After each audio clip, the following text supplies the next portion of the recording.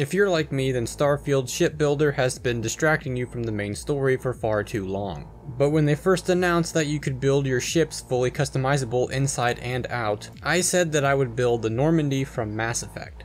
So that's exactly what I did. This is the Normandy SR3. A former bounty hunter, now Freestar Ranger and member of the Constellation, came across some old plans from a 22nd century warship and decided to rebuild it. Okay, enough of that. I built a fully functional Normandy in Starfield. And I don't mean like that TikTok where all it could do was fly. No, this is actually fully functional. It flies, it has shields, weapons, cabins, a crew, and it's fast just like in Mass Effect. So you can actually use this as a normal ship in your playthrough. Now this isn't one of my regular videos, I'm not even sure if I'm going to continue to upload Starfield videos, but I had to make an exception.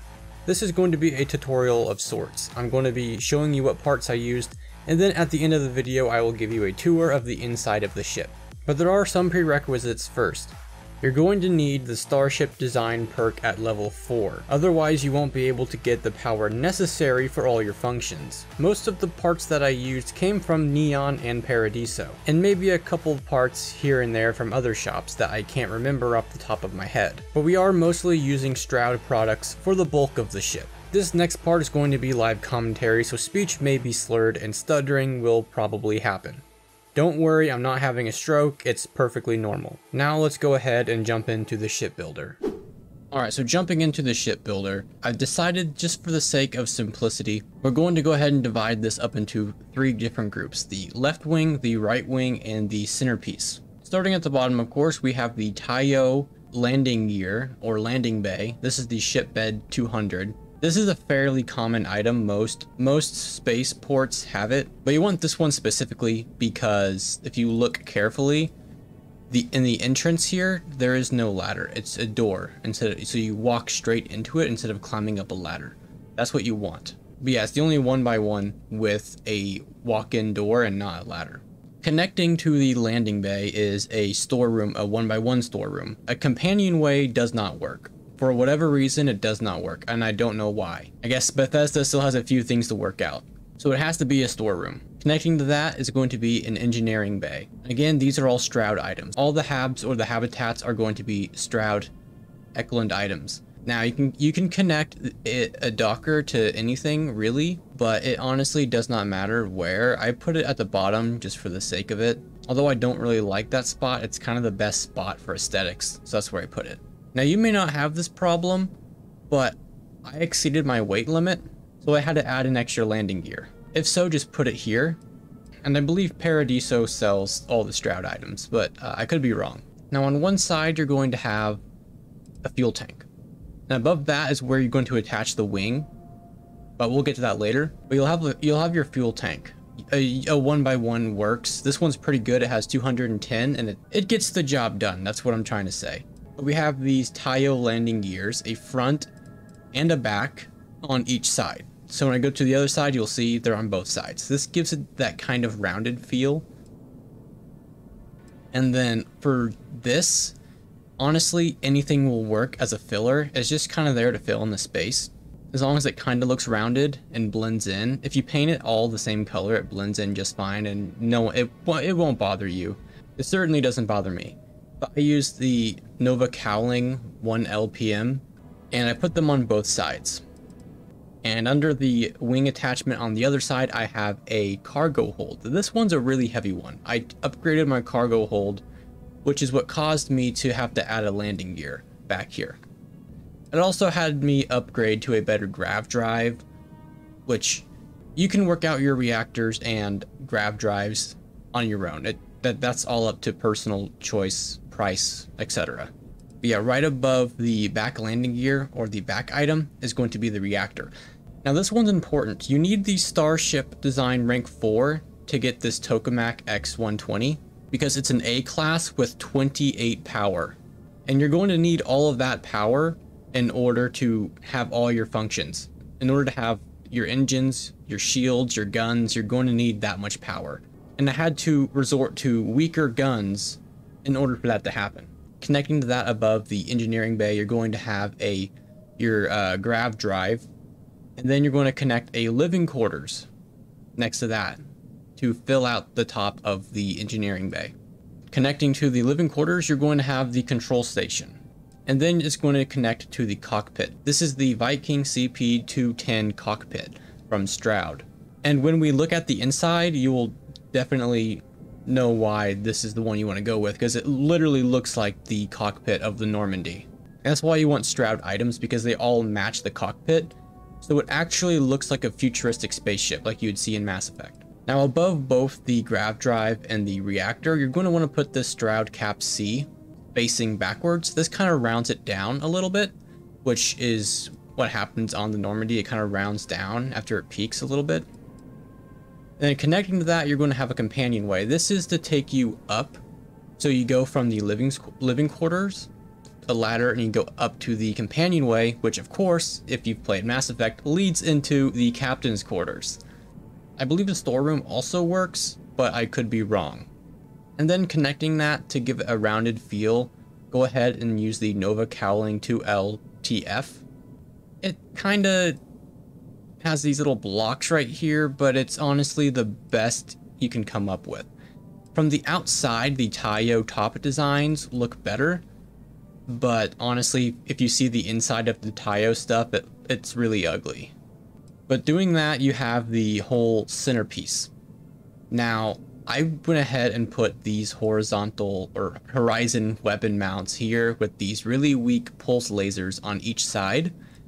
That's my RT attack, and then my LT attack is these electron beams, which actually kind of look like the weapon that the Normandy has during Mass Effect 2. Doesn't look exactly like it, but it's pretty close. Now the top of the Normandy has like this kind of wing, but there's nothing in this game that matches it. The closest thing I can find is this shield generator. Now there is a different shield generator that actually looks a lot better, but it's a B class. And there's, to my knowledge, not a single reactor that has 28 power. That's a B class. So I went ahead and opted in for this kind of weak shield. I didn't have very much power left over for a good shield. And when you put all that together, you get the centerpiece, which kind of looks like this. It looks kind of ugly, but trust the process, okay? So now we're going to cover one of the wings. And for the other wing, you just do the same thing, but reverse it. So it's not that complicated. So first things first, you're going to attach this Stroud engine bracer to right above where the cargo hold and fuel tank are, which is going to be on the back half of the living quarters. And then for this side, you're going to connect it to the Stroud Cowling 1LAST, connecting that to a Stroud Cap A, and then flip it upside down. And then for the Stroud Cowling that we connect the wing to, you just flip them upside down right here. You put two of them. And above that, you're going to put the Stroud engine mount. Then you're going to connect that to the White Dwarf 3000 engine, which requires Starship Design Rank 1. Now onto the side of the engine mount, you're going to attach the Nova wing, which looks really good in my opinion. And then you're going to attach the Hope Tech pipes. You're going to do the pipe 1 and then the pipe aft. And then on the bottom of the aft, you're going to attach another White Dwarf engine. And then right underneath this engine mount, you're going to go ahead and put the Tayo Cowling aft bottom. This is what I originally had as this landing gear before I swapped it out. So if you want to use that, you can. But you're going to put that there. And then that pretty much concludes the wing. So you just select all of it, and then you're going to move it into place. Just like that. And it should look something like this, and it looks really, really good. It kind of looks uglier when you're in the builder mode, but when you're actually out flying the ship, a lot of the parts kind of blend together, so it's really hard to make out what parts are which. And then for the second wing, you just do the exact same thing, but kind of in the reverse order. You just flip everything horizontally and do it again. It's really that easy. Make sure you grab the right parts. Like for this engine mount, there's different versions of it. As you can see, you're going to want the one that has the mounts on both sides. That's the only way it's really going to work. So you're going to want to have the one with the mount on both sides. And then you just grab it and then move it back into place.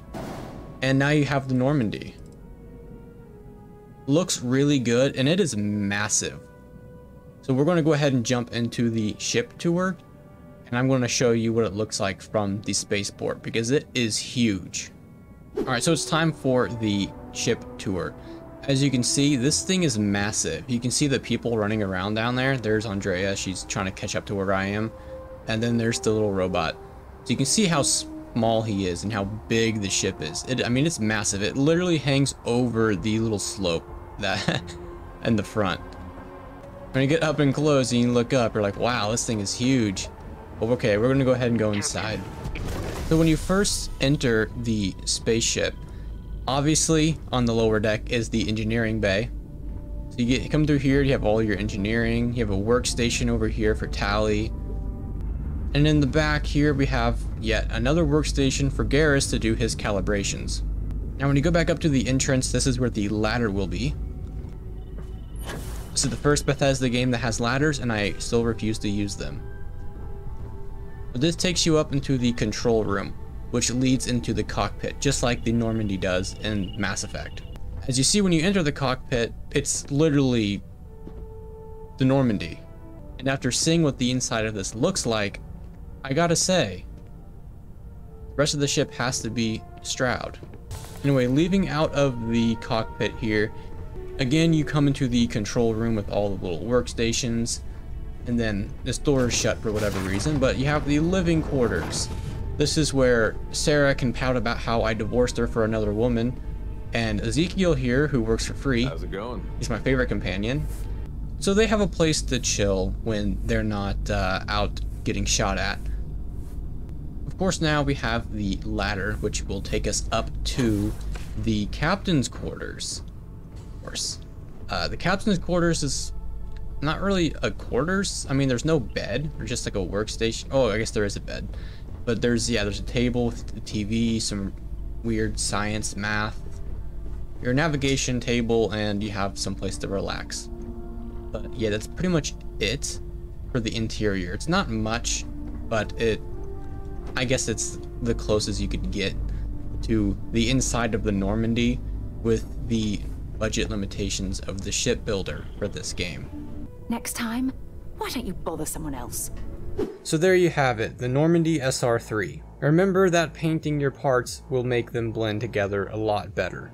If you use this video to build your own Normandy, feel free to send me pictures of it on X or in my Discord. If you swap out a few parts, I'd really like to see it. Phantom Liberty is right around the corner, so you know I'm going to be making a ton of videos on that. So if that's what you would like to see, then feel free to subscribe. You can also check me out on Twitch. I'm going to be starting a brand new Skyrim playthrough over there, if you are interested in that. Anyways, enough of the shameless self-promo. I guess I'll see you guys later.